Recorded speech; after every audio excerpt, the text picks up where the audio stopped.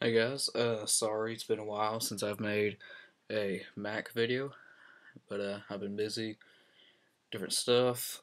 Uh, uh, Recent news, I got a new MacBook Pro. It's pretty awesome. Uh, you know, Not using my old PowerBook G4 anymore. I finally got finally have Intel and all that stuff. I can finally run stuff like Final Cut Pro, Xcode, iWeb, all that stuff. Anyways, today, I'll be reviewing MediaShout for Mac, which is recent, and the Mac App Store, which is also a new thing. So, let's start with MediaShout. Now, for those of you who don't know, MediaShout is uh, basically a presentation software, uh, which is kind of a bad name for it because people usually think of PowerPoint and Keynote when you say that, but like it's for I'm just gonna go ahead and say it. It's for church mainly. With all the words, songs, and all the videos that they play and all that. MediaShout was actually made for church presentation, like uh, church organizations, church presentations, and youth groups and all that. And my youth group uses an older version, 3.5. This is 4.5, and we need to upgrade. But if you follow MediaShout at all, then you know that that version 4 is very different than version 3. Version 3, of course, is it was basically a bunch of rows just going down, and that was basically your presentation, and you added it by uh, using tools around the rows and stuff like that, which is it's works perfectly fine. But I think this is a very big step up for MediaShout. Very good decision. Now, basically, you have three columns. You have your media column. You have your what do you call it? Your outline column. That's what I call it. And your basically visualizer column. In your media column, of course, you have, of course, choose all your media from your computer, start from computer, or you can go to specific applications or specific types of media. Of course, audio, and since they made an entire column for your media and and all your presentation stuff, it's very organized. It's very pre-laid out. It's very good. Uh, so you have your music here, and it's very it automatically has all the music grouped together from your computer in the music column. Of course, photos, uh, sorry, movies, and also it's very good. Uh, you have a straight internet display thing, so you don't have to have the internet pulled up to display onto the screen, which is very good. Which is one reason why I'd like my youth group to upgrade. Of course, then same with media. You have all your songs, and it comes with a ton of songs actually. When you download it, it's actually a very quick download for all this stuff that it comes with. Of course, verses, text cues, and just random cues that you add in your. I think they call it the presentation column. I really don't know. I call it the outline column. This is where you drag and drop all your media, all your cues, and everything that you're going to be presenting, and basically organize it there, and then edit each thing from within this column. Well, not within this column, but I'll show you later. And then your visualizer column, you have what's running on the screen at that moment, and the preview of what's running on the screen, or the preview of the next thing that will be in the list of presentation. Now, I'll make a random presentation. This is really random. Let's see, I want to add a movie. I just go to movies. I go from iTunes or my movies folder. Or add from iTunes. I add this music video right here. See, it automatically comes up with a little box, and you can see, like I said, you can edit it straight from there. And the Q editor, it opens up in another window, which is very good. Let's see, now I want to add a pictures folder. Let's do this picture right here. Okay. And let's add a song. iTunes. Christian song, Christian. Sorry.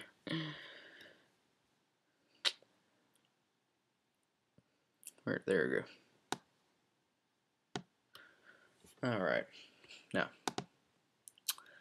as you see for each thing, instead of double clicking it like you would in MediaShout version 3, it has play buttons, which is very good. As you can see, sorry. Right here, it's playing what will be on the screen right then. Force pause and stop down here. And let's see. And then let's see the preview for the next thing is displayed right here. Let's actually go ahead and play that. And then for the next thing, we just hit play on that. And then we go to that. And then for a song, just playing the song, it's just a black screen, which is alright. But let's say we want a background for that screen. Stop it. Let's say we want a background for that screen. Just go to edit it. And up here, that's just files. Up here, it's already selected to the type of editing that you're doing. You're editing a cue for a song, and it automatically has a screen for the background. So all I have to do is click browse. Let's do this one, and it adds a background. I don't know why it applies there. I guess it's preview. I don't know. Just okay, and then now when you play it, ta-da! There it is. Your picture is playing. Your picture is on the screen. Your song is playing simultaneously. It was that easy. I love this version. I hope our church upgrades, even though we don't use Mac. You know, we just still upgrade. And the other things down here too. Countdown clock. I have not dove into that yet. I don't know if that displays on the screen or if that's for personal use. I think it's for personal use, really, but I'm not sure. Key text. These are emergency buttons. If something goes wrong with the screen or whatever, or not the screen, but something goes wrong with the computer, something pops up. I don't know, like a I don't know if you're on the if you're on a website and like all of a sudden an ad pops up for some reason, you just click one of these. It's like an emergency button. You could display the MediaShout logo, a black screen. It'd be kind of funny. You could do this. Or you just end all programs, everything will go black, everything will stop, and that's very good for any screw ups, you know, a computer may have. I mean, computers mess up.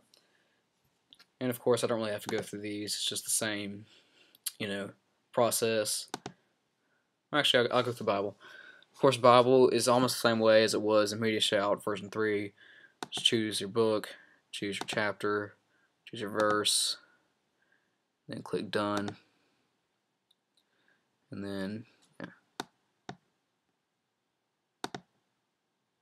yeah, and then you just pop it, and then you don't drag it into the you don't drag it into the middle column, the presentation column. You just play it from right there, which is actually very good, so it doesn't you know, it doesn't clutter up this middle column, and also it's very simple. Like, you don't have to drag it in there and then play it. You just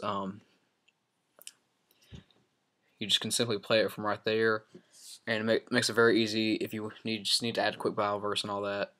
You know, it's just very simple. Like I said, it's very simple layout, very good, very big step up. And of course, you have your text cues for your song. You got your song words.